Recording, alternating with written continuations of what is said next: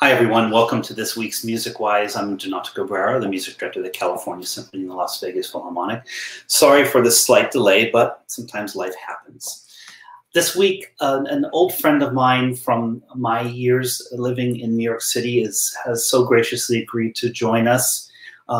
Kelly Hall-Tompkins has become really one of the most sought out soloists as of late, and her journey to where she is now is a really interesting one, and something I'd like to focus on as well as her incredible sense of what it means to be an artist in today's world, and the organizations she's helped found and to be a part of. So help me welcome to MusicWise, Kelly Hall-Tompkins. Hi, Kelly.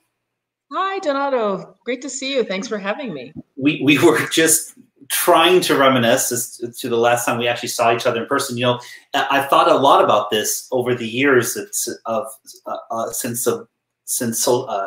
social media has sort of taken over in many ways our lives. It's hard to figure out when we actually see each other in person these days. Yeah, right. Well, of course, now it's not hard to figure out. It's at least, it's whatever you remember plus 7 months. That's right. Well, regardless of the potential decade plus years that we've seen each other in person, I've been such an enormous fan of what you have done in the interim, and I'm really happy that you have found the time to join us on MusicWise this week. But I want to get started really about the beginnings of how we met, and more importantly about where you were in the early 2000s, and sort of take the journey from that moment to now, because it's a wonderful story, and it's not. And I think you would agree with me. It's not the typical path of a soloist specifically. Of course, who knows what a typical path is these days? But right. Regardless, tell us a little bit about your background a little bit. Where you were as a violinist when we met. Well, I had the most traditional education imaginable, which is what makes it so remarkable that I've created such a non-traditional career. I thought I wanted to be in an orchestra. I absolutely adore the orchestral part of the classical canon.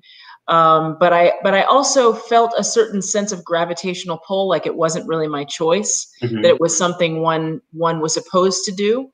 And I had early successes. I got to study with one of the greatest teachers in the orchestral world after Charlie Castleman, who was a wonderful violin soloist from like the age of 11, 12, 13. I studied with Glenn Dicterow, who was the concertmaster of the New York Philharmonic. And within, a semester of doing that, I was a runner-up at the New York Philharmonic violin auditions and almost got the job there while I was in school doing my master's. And after that, I thought that would eventually be my life. I thought, that I would get the Philharmonic job. That didn't, in fact, happen at that time. I won another major orchestra audition, but that didn't work out. I didn't get hired actually after doing the audition.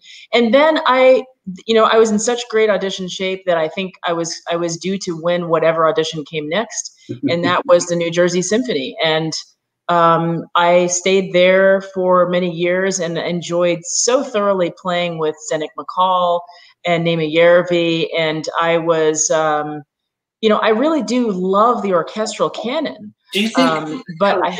Sorry to interrupt, but do you attribute that love or fascination with orchestra playing? Were you to maybe a youth orchestra experience, or what was it? I fell in love with it right away, and I have always had this sense that I knew the music before I had a right to know, before I was actually introduced to it, or when I was introduced to it for the first time. I had a sense that I already knew it. I grew up in Greenville, South Carolina. I became the youngest member of the Greenville Symphony while I was in high school. So some of the great works, of the repertoire I played back then. I played the Tchaikovsky Romeo and Juliet. I even played Mahler Resurrection Symphony as a high school student. It just blew me away. I had the great honor of being a student at Tanglewood in the high school program, the Boston University Tanglewood Institute, and 2 summers of just incredible repertoire there. Stravinsky, Rite of Spring, Strauss, Ein Heldenleben, Brahms 3, Haydn, Lord Nelson Mass, Debussy, La Mer. I mean, I was totally smitten with all of it. And so, but again, I also had these tuggings since I was a young child as a soloist. And I just felt I got to a certain point where I just accepted the notion that wasn't practical.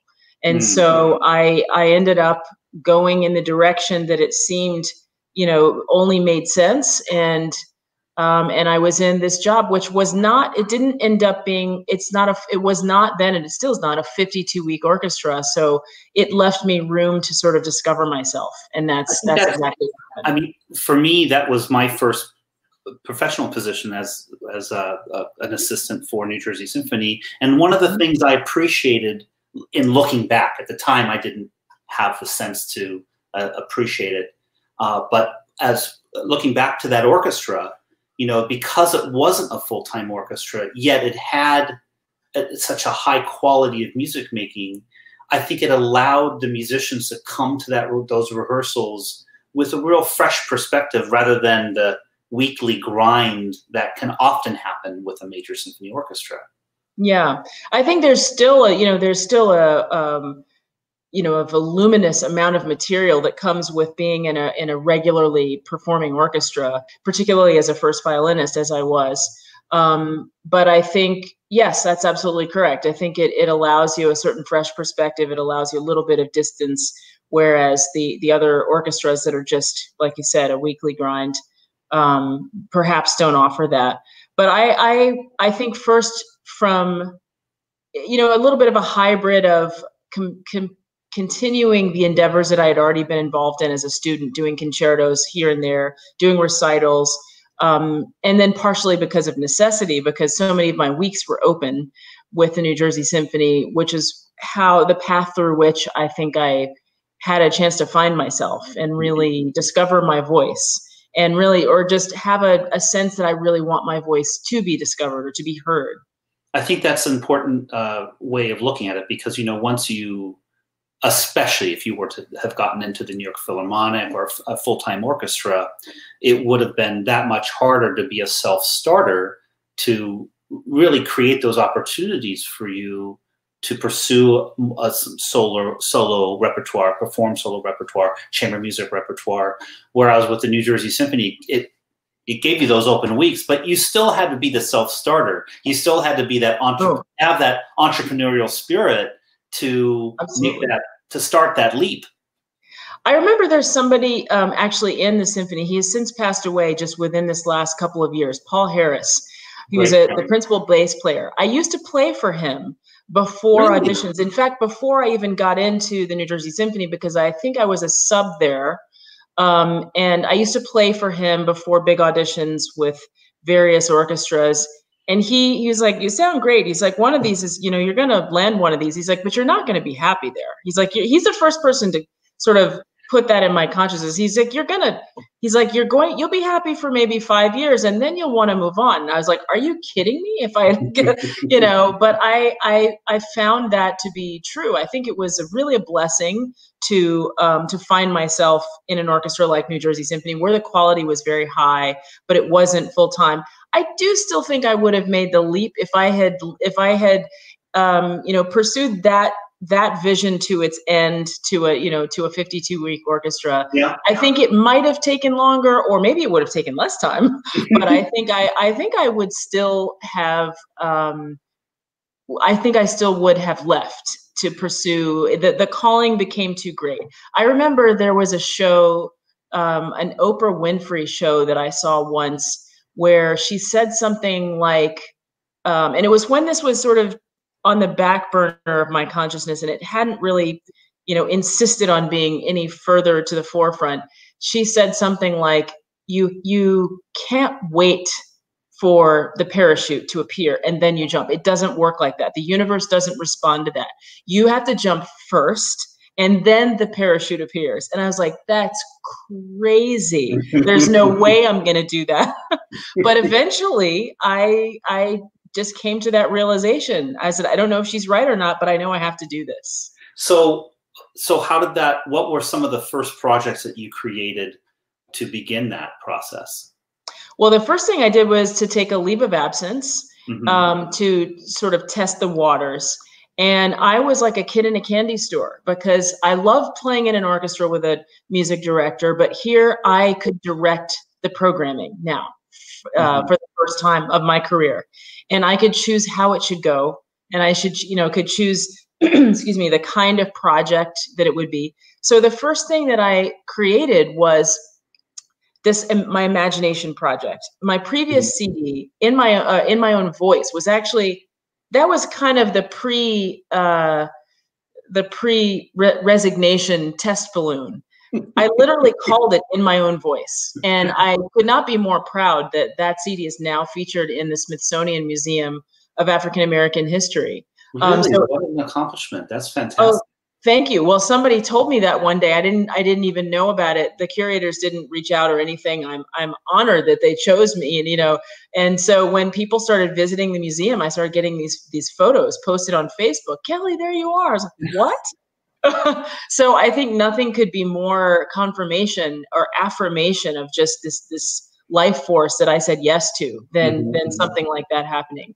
But as I was releasing that disc, the music industry was shifting so rapidly. It was 2008, and the landscape was shifting, and the bricks and mortar stores were closing. I was so grateful and proud that when I sent it to EMI Classical, the big classical label, they took the time to call me and said, "We love this disc.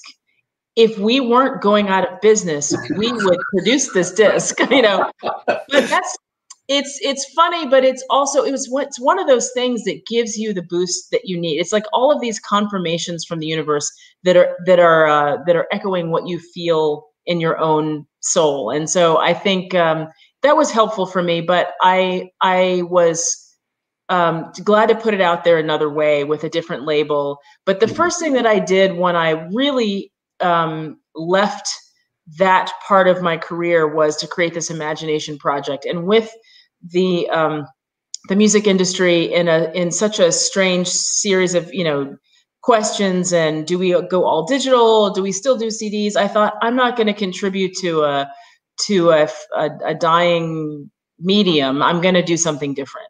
And looking back to my teenage years, I loved music videos so much. So I thought, I'm going to do something off the wall. I'm going to create music videos. And I'm not looking to just reach classical musicians with this. I want to do something that will broaden, that will sort of blow the water blow out of the water the concept of who the audience is. First by creating a music video in the first place, but making it accessible to people that wouldn't necessarily think that they would choose classical music. And I wanted to pair that with, I did two videos, a big virtuoso classical piece paired with my jazz inflected arrangement of Pure Imagination from Willy Wonka and the Chocolate Factory. One of my favorite songs. Yeah, mine too. And that project got over 1 million views, so it did exactly what I was hoping. So the video we have though is of the big classical piece. When I watched it, when I watched it for the first time, I was blown away. But as you said, it's so beautifully produced. How did you connect yourself? Because that it's one thing to have this idea, but it's another thing to be able to find someone to collaborate with, to sort of see your vision through cinematically. How did that process happen? Exactly right. And that was a big and very daunting prospect. I just knew. And so to make a long story short, I connected with anyone. I didn't know anything about the cinematography world, but I sent out feelers and asked for recommendations. And I got this list from my recording engineer, my audio recording engineer, who I'd worked with many times and trusted. He gave me, he referred me to a filmmaker of a major Hollywood film and said, I don't know if she would necessarily be interested in doing this, but she could connect you with some other folks. And she did that. She connected me with some wonderful filmmakers who all had, Hollywood celebrities on their demo reels. I'm thinking, I don't think this is going to be in my budget, but they all, were had wonderful meetings with me, and I thought I wasn't sure if they had the sensibility to do what I was looking for, although the quality of their work was just obviously phenomenal. And then one day I went to a concert to support a composer that I know, whose work it was Christopher Tin, whose work was being featured in Avery Fisher Hall by an orchestra, playing for the first time a concert version of this disc that was very successful. And I was seated next to this guy and his girlfriend, and the guy had a Beethoven hat. And I thought, oh, how funny is that? And because this concert was not a classical music audience, it was a gaming audience, because the composer is one of the most successful composers of gaming music. And this piece happens to be kind of a crossover. In fact, he won the Grammy for classical crossover in the year that it came out. And so it was not a classical music audience at all. And every time I went around, I went to, the restroom, and outside, there's the guy with the Beethoven hat. And then at the end of the concert, there were two big long lines, and one to buy the CD and one to greet the composer. And I wasn't sure which was which. I just stood in one. And lo and behold, there's the guy with the Beethoven hat. And I'm like, clearly we have to meet. What is your deal? And he says, oh, I'm a cinematographer. And I thought, well, that's interesting, because I'm looking for one right now, thinking to myself, there's no chance at all that this random guy that I met at a concert is going to be the person to do this vision that I have in my head. But I met with him, and I kept saying to myself, the funny thing is, he hasn't done anything that is similar to what I'm looking for. And yet I have this gut sense that he's the person for this project. And my mom kept saying, but has he done anything? I'm like, no, he hasn't done. He's done lots of great things, but nothing like what I'm looking for. But it turned out he had a sensibility about music. He plays the violin. He has some composing in his background, and it just turned out to be the perfect fit. Well, let's watch the video. What is the piece again that we're going to be watching? We are going to be watching the 6th Violin Sonata by Ysaÿe. It was a virtuoso Belgian violinist composer. He really didn't write anything except virtuoso violin works. And they are some of our most celebrated and feared repertoire, and beloved as well. And I wanted to do something with a single movement grand statement. And for me, this was the piece for that. Great. Let's take a watch.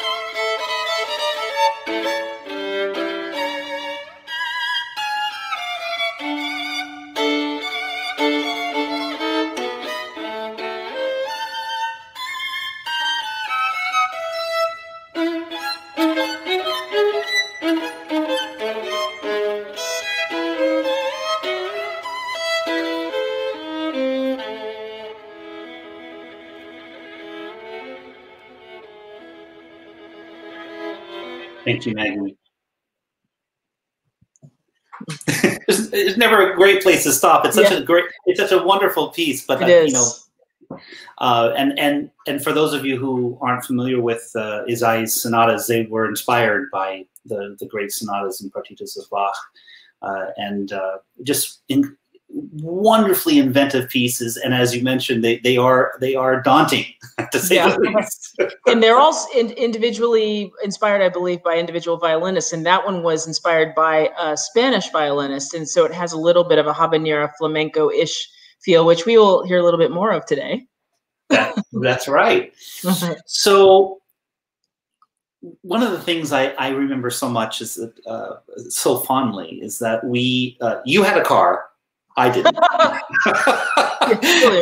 and we had so many wonderful conversations in the hour or so drive to and from Newark from Manhattan. And one of the things that I was always so impressed with was that you had such a clear idea of your political stances, of philosophical. I mean, our conversations were really, really engaging, and I still appreciate them. I remember when, by the way, you may or may not remember this, but how pro-Euro. Remember when we were talking when the Euro went into effect, and how strong that economy, the British or the European economy would be now that the Euro was going into effect. And I remember you being quite the Francophile. Yes, I am quite a Francophile. Yeah. But along the way, you created something that is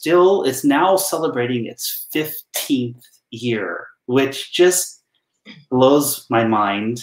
It's about the same age as I started the American Contemporary Music Ensemble at about the same time, and it is also celebrating its 15th season in New York. Tell us a little bit about this incredible project. Music Kitchen, Food for the Soul. It is the pioneer organization to bring classical music artists into homeless shelters. Not just any music artists, but top classical music artists.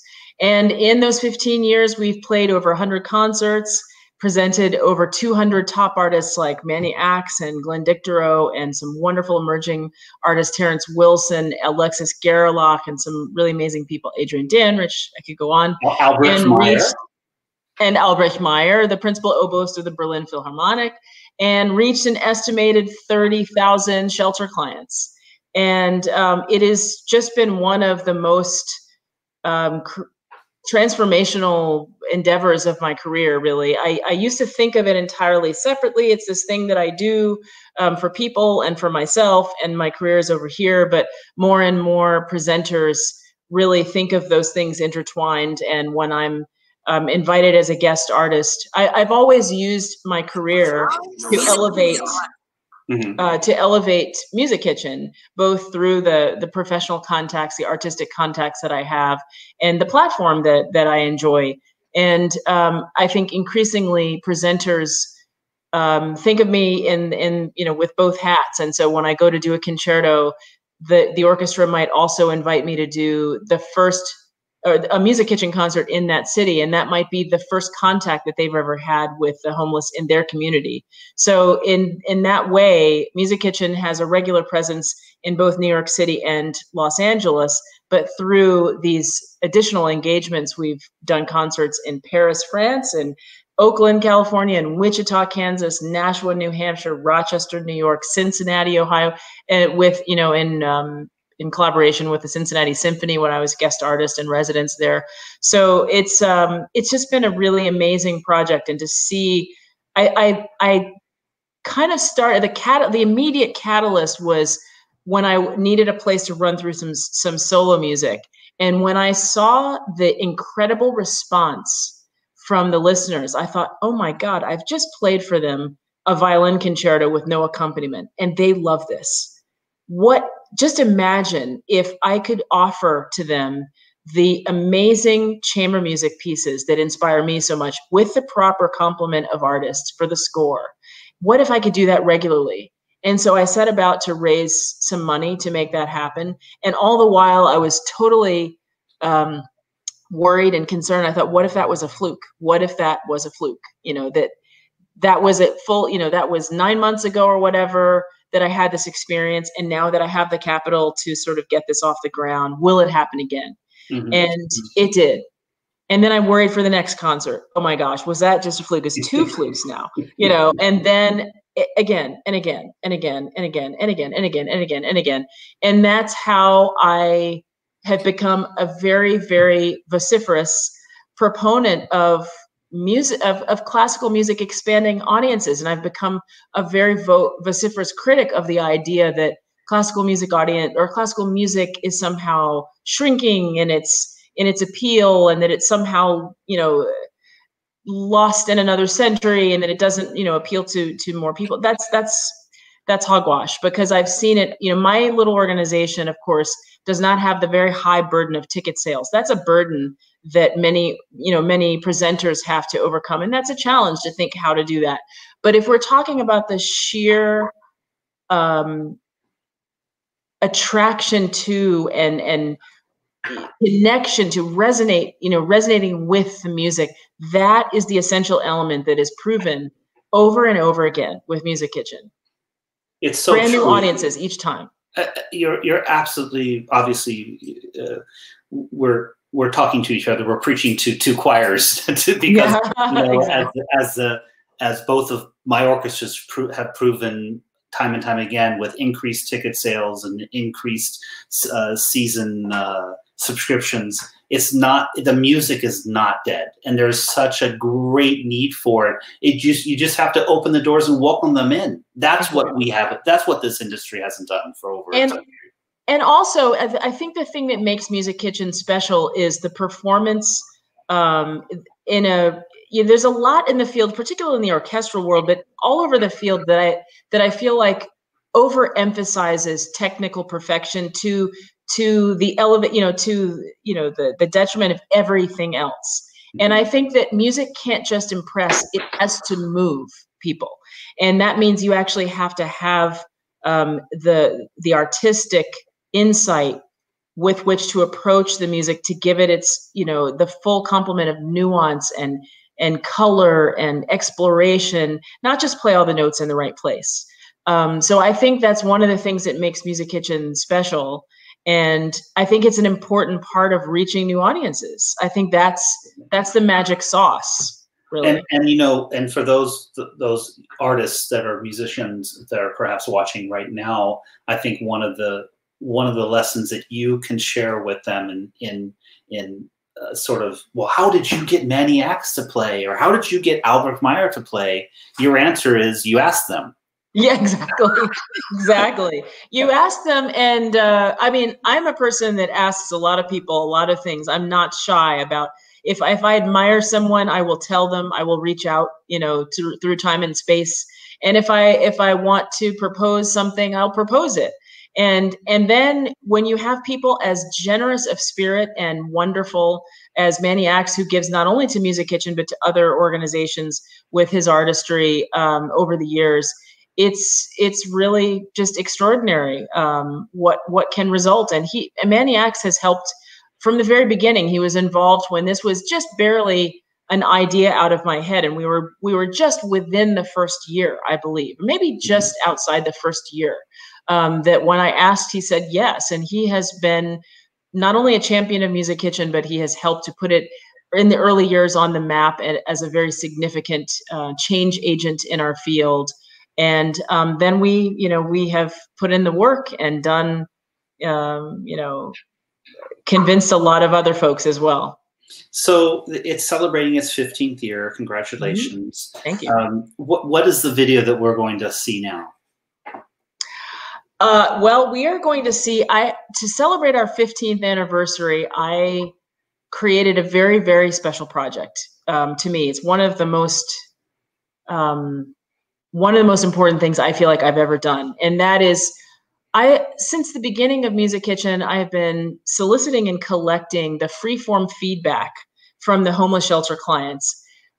I'm not entirely sure how I thought of that or why I wanted to do it. Partially because I really wanted to know, is this a fluke? Is it what's the impact that they won't share in speaking, but that maybe they'll share in privately in writing? And I also wanted to share with the donors and supporters of Music Kitchen. This is part of what's happening. This is what your dollars are going to. But I had really no intention of doing anything other than that with those powerful words, but they have changed me over the years. They have shown me that what Music Kitchen is doing is worthwhile and is impactful, and it's worth fighting for. It's worth fighting for the fundraising and all of that. And so when we were coming up on our 15th anniversary, I thought, oh my God, I know what to do now with those words. I am going to. They've inspired me so much over the years. I want the listeners to know how much we value them, and I want the public to understand that all lives have value, and that that people that are in challenging economic circumstances specifically have value in a way that our society has not championed as of yet, wholesale. And so I invited 15 top composers to choose among this enormous body of feedback that we have. I think it's on 100 pages, 100 page PDF, or 100 plus page, 150 pages of notes from people over the years. And I shared it with the composers. I invited 15 top composers, from Pulitzer Prize winners to just really, earth moving, emerging composers doing important work. And then we decided that we would premiere one new song every month in the shelter to the clients first. So prioritizing the client access to these songs. And then I'm ecstatic that when I approached Carnegie Hall about this project, that they enthusiastically joined as a partner. So for the Forgotten Voices project, we spent 15 months premiering, or I should say 14 months premiering the songs in the shelter first. And we partnered with Carnegie Hall, who's contributed towards the commission, and will also co-present the world premiere of the full song cycle. Now, that was, of course, supposed to occur on May 21st of 2020, but we know what happened. That's okay. We will be back. Really, really ecstatic that they're such a committed partner to social justice, and really they've been doing important things before this project came along. So it's a wonderful opportunity to bring what I think is a historic and groundbreaking project to what I call affectionately the People's House, Carnegie Hall. Let's watch.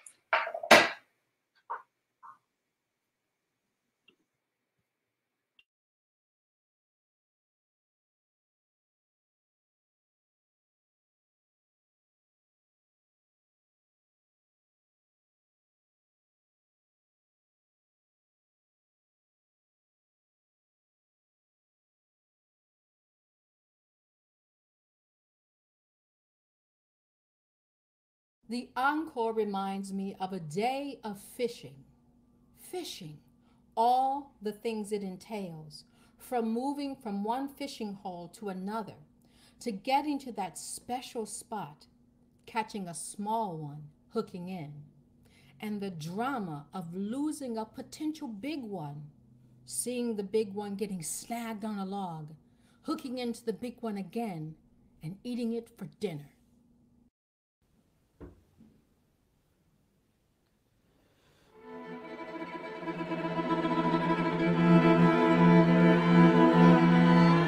The encore reminds me of a day of fishing. Fishing, all the things it entails. From moving from one fishing hole to another, to get into that special spot, that special spot, catching a small one, hooking in, hooking in.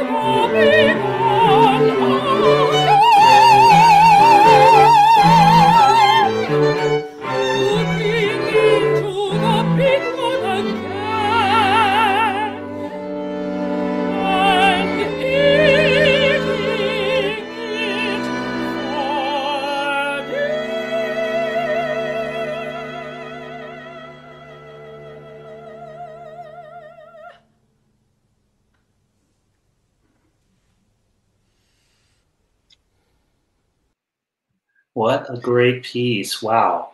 Oh, So, yeah, isn't it? Kamala, So I forgot to tell us a little bit about the process of choosing the composers and about the performers that we just saw performing this great piece by Kamala. Yes, so this was the 15th premiere. As I mentioned earlier, we were able to do all of the 14 preceding monthly premieres starting January 2019 in the shelter, but then our 15th premiere was interrupted by the pandemic, so we proceeded virtually. And yes, that piece was written by Kamala Shankaram, and I just was thrilled that in the beginning of a pandemic, that she was, I chose composers along the way, and I spoke with them, and of course along the way some things happened and some people couldn't always stay in. By the time we rolled around to their month, things had shifted, and that was one of those. So starting a pandemic and trying to finish an enormous project sort of collided in a little a little bit of an interesting way, but I could not be more pleased with how it turned out. And Kamala came in and wrote this beautiful piece, and just in time for summer. It's one, the texts are all over the universe. They are very poignant. They're sad. They're gripping. They are funny. They're atmospheric. They're imaginative. That one is a more lighthearted one that was, on paper about fishing, but I feel like maybe it was where we all were at the time. But it feels like something more than that. It feels like realizing a difficult thing in your life that looks like it's going to slip away. It's on the surface, it's about fishing, but it's very poetic in that it's about more than that. And so it seemed perfectly suited to what we were all living in the pandemic. So many things the big one had slipped away. Our Carnegie Hall concert temporarily had slipped out of our fingers. But hooking in, it's about realizing that big goal, that big dream. So I thought it was the perfect way to close the initial introduction of the songs. I have never been a big commissioner, so it's really amazing that I should be so blown away and inspired by this particular project. And I was like a kid in a candy store, getting to know new composers' works and reaching out to the ones that I already knew, and really I just was over the moon every month to see the realization of these songs. For even the MIDI version of the songs could get me so excited about the potential. And then we would sit down and put bow to string, and to see it come to life was just so exciting for 15 months of that. We all look forward to when the rescheduled concert will happen at Carnegie Hall, I'm sure. So you produce a CD, you start an organization, and you're still playing in the New Jersey Symphony. But what happens next with you? Well, I decided to take that leap that Oprah mentioned about the parachute, and I didn't know what would happen next, but I knew that it was something that I had to do. And so this imagination project that you saw, or at least half of, was one of the first things that I did. It was the very first project really that I did, aside from practicing a lot. And I'm really excited that it got over 1 million views on YouTube and counting. And so it did exactly, although I approached, knowing that I was doing something unusual, I approached PR consultants and to try to help tell this story. And one by one, I interviewed 20 of them. They all turned me down, except for one. They said, well, we do real recordings. What's with this YouTube thing? But, that I think I then went on to do exactly what I set out to do and got, more views as an individual artist with no previous, international profile than many organizations and presenters. And it put me on a map in a certain way and, gave me a little more visibility to pursue the next projects and the next projects and the next. And one of the things that came out of that was an invitation to be on Broadway as soloist, to be the fiddler for Fiddler on the Roof. And I had always, thought Broadway was not really in my plans as a traditional classical violinist, an orchestral player. But I decided, this will be the opportunity of a lifetime. And it was that and then some. It was one of the greatest professional experiences of my career. We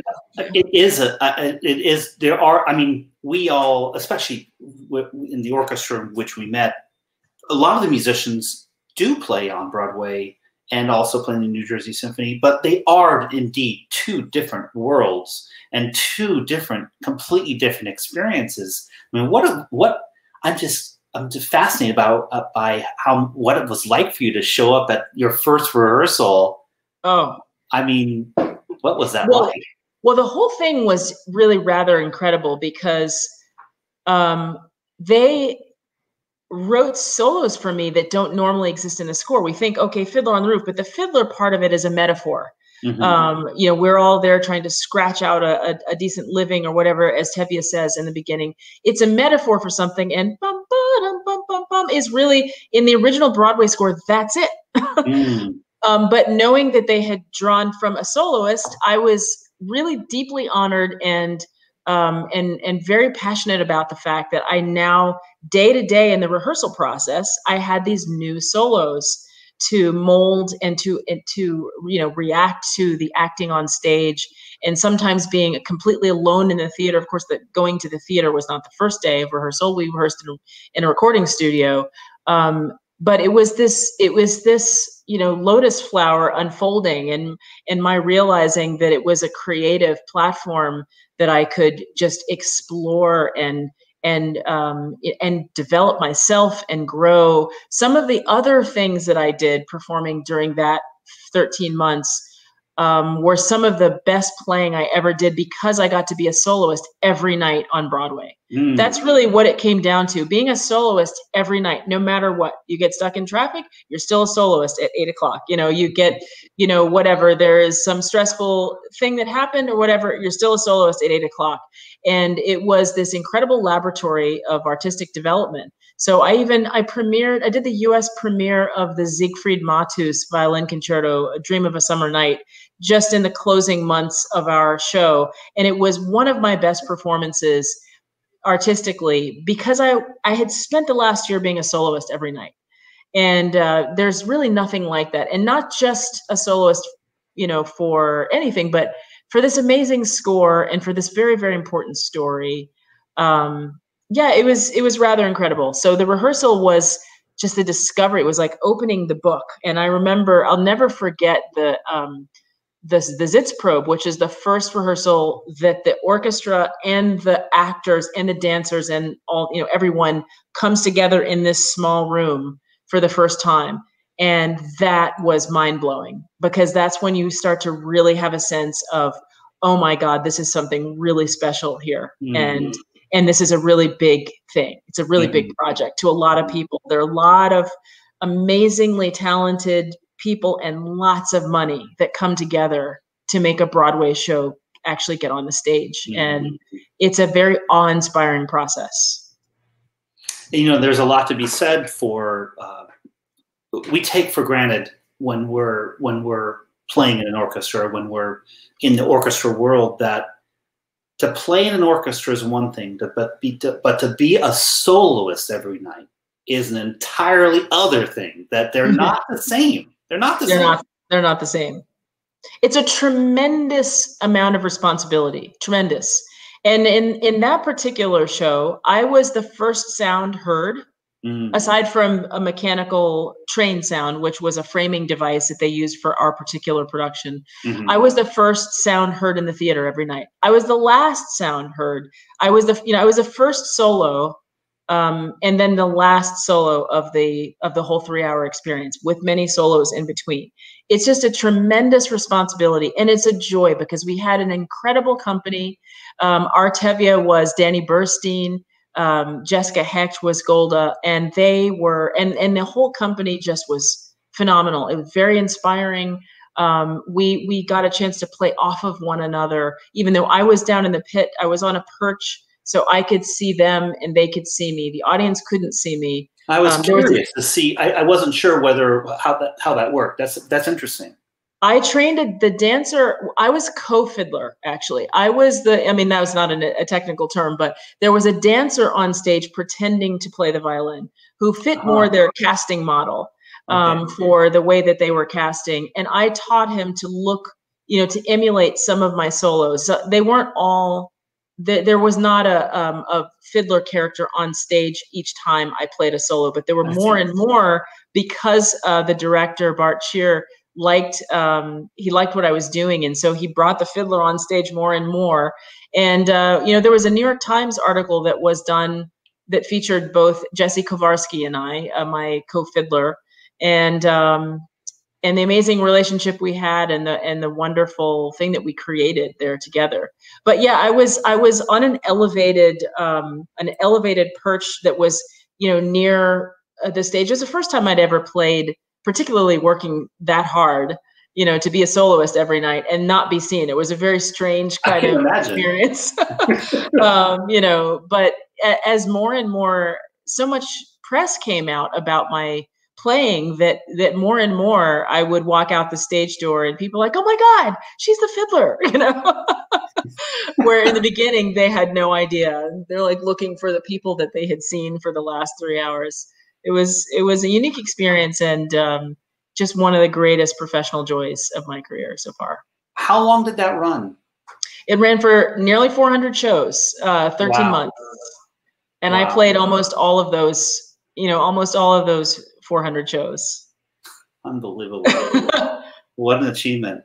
So we have a couple of videos that are more recent that are really in the vein of newer music, of pieces that are written today.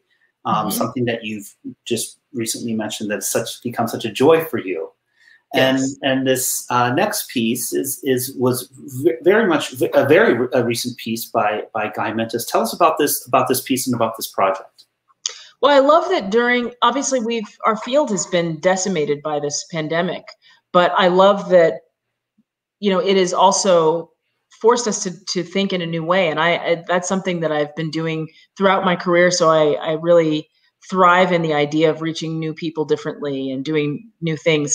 So there was a project by the American Composers Orchestra that is born entirely of these circumstances during the pandemic and the shutdowns, to commission various composers, to invite featured soloists to choose among composers to play, to premiere a solo piece. And speaking of fiddler, I actually had just met Guy Mentis a year ago. We are both featured in the new documentary on the 55-year history of Fiddler on the Roof by Max Lukowitz.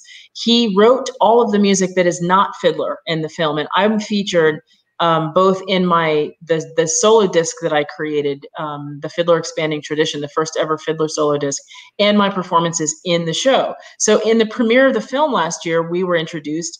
We then, he invited me to have a jam session. I thought, well, I don't know what I'm going to do with this session, but sure, let's have a jam session. Turns out we just hit it off. And so when ACO invited me to do this and gave me a list of 75 composers, I listened to every single one of them, but I was just drawn to the opportunity to fulfill this idea of a project together that we had wanted to do. So Guy Mentis and I both love flamenco music, and the piece that he wrote for me, I suggested that it be based on flamenco, and that's what it is. So I premiered it just a few weeks ago, and really excited to add it to my repertoire. Let's take a listen.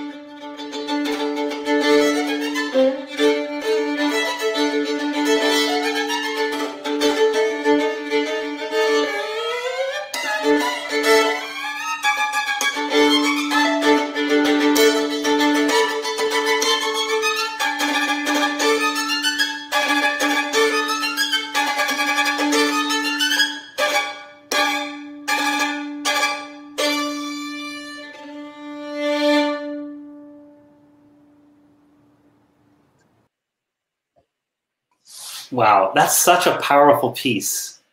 It is. And that central, really that middle section, I mean, it really brings back that, you know, the Piazzolla violinist, you know, that sound. It's so beautiful, really. Yeah. Yeah, he really captured something in the piece and in me. I love it. It just really resonates with me, that piece.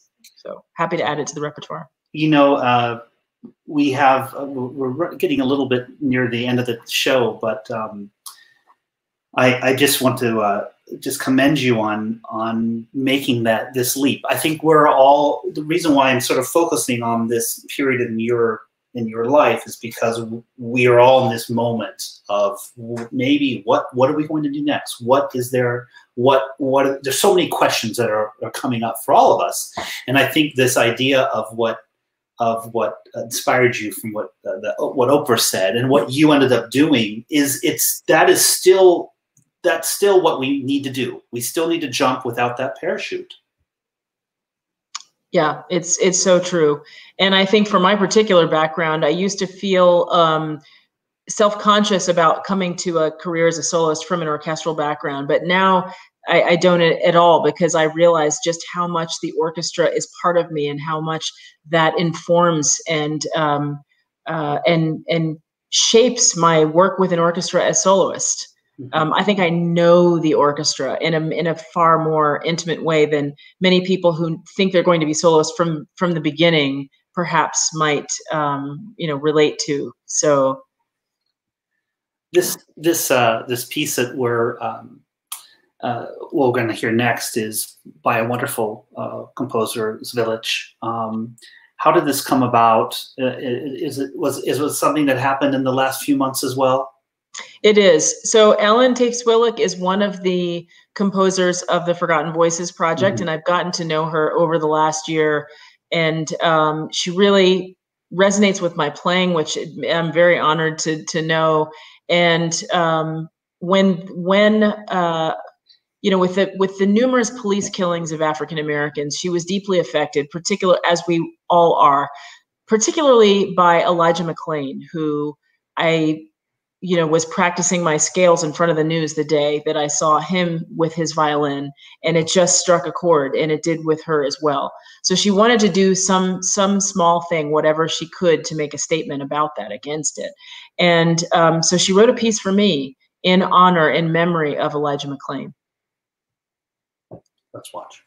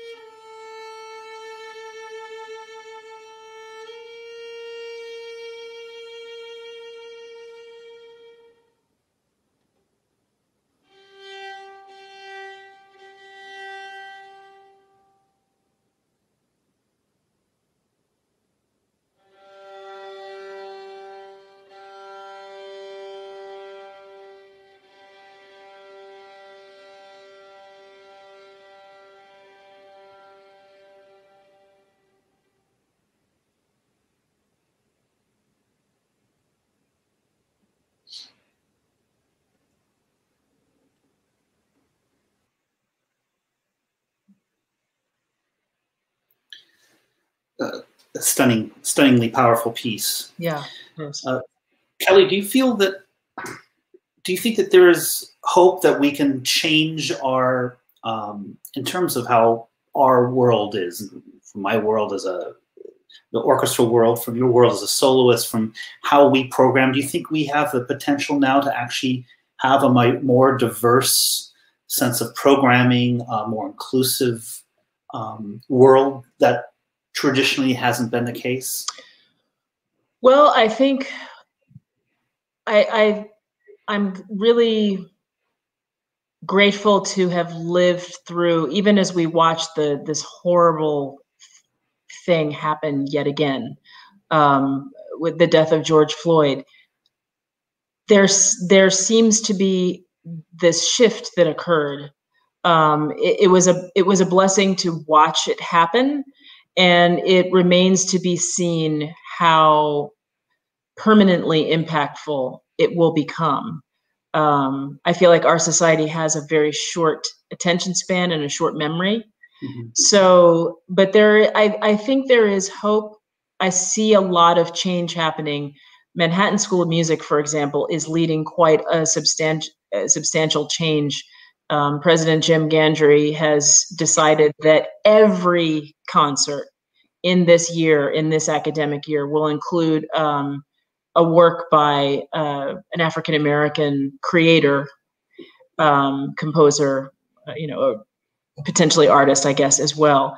And while that may seem extreme to some, think of how many programs you've been to where there has been none, where there have been none for hundreds of years, to the exclusion, sometimes willful, of that perspective. So I am hopeful in this moment that that there is a seismic shift that I hope will continue. I think the special thing about this country in general is not the perfection or the realization, but the setting of lofty goals and the relentless pursuit of them. After trying lots of other things first, as the saying goes. But I think that, it's hard to know where we are in this moment from ground level. We are going to need some perspective of time and distance to know, again, how far it goes. But I am optimistic that we are in the midst of a shift in consciousness that I think will bring a sense. Unfortunately, I don't think it's going to be the last time we have the discussion. God forbid that anything further happens that makes us confront the reality even further. But I do feel like this time has produced some very substantive discussions and changes. Some of them are just discussions and they're superficial, and they advertise themselves as such while trying to pretend otherwise, and we see through those. But I do think that there are some very substantive things happening, and I'm optimistic to see how far they will go. I am too. You mentioned that your perspective as an orchestral violinist has played a large role in as you're now that you're a soloist. And if there's a piece that doesn't prove it time and time again, is this next piece. We're going to hear the last movement of the Samuel Barber's incredible violin concerto. It's a piece that many young soloists choose to learn, particularly the first movement, of course. But it is one of the pieces that is fraught with difficulties if a young soloist chooses to stand in front of an orchestra for the first time with the Barber Violin Concerto. And I think in watching your performance, I sense that the orchestra part, those pitfalls so well that it really lends itself to an incredible performance that usually doesn't happen with some. Now, I'm not taking anything away from someone who a young soloist who may have never played the violin part to the barber or violin concerto in the orchestra, but nevertheless, it does play an enormous, in my opinion, I can really sense that in your performance.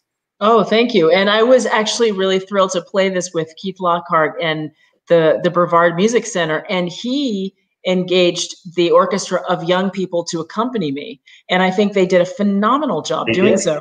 It is not an easy orchestral part to play. And, you know, I think they really just rose to the next challenge in their development. And it was a lot of fun. And it was an honor for me. Great. Let's watch it.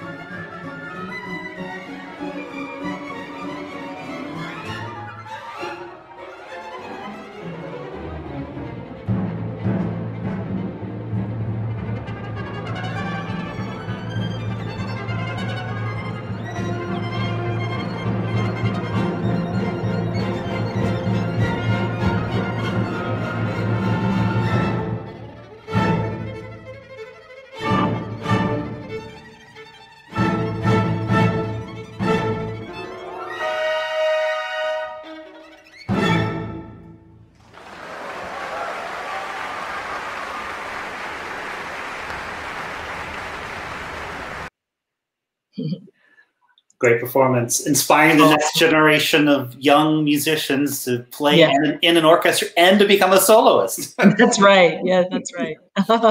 Kelly, thank you so much for joining. I'm sorry we went over, which I try my best every week not to do, but I knew we would have so much wonderful things to talk about. So forgive me.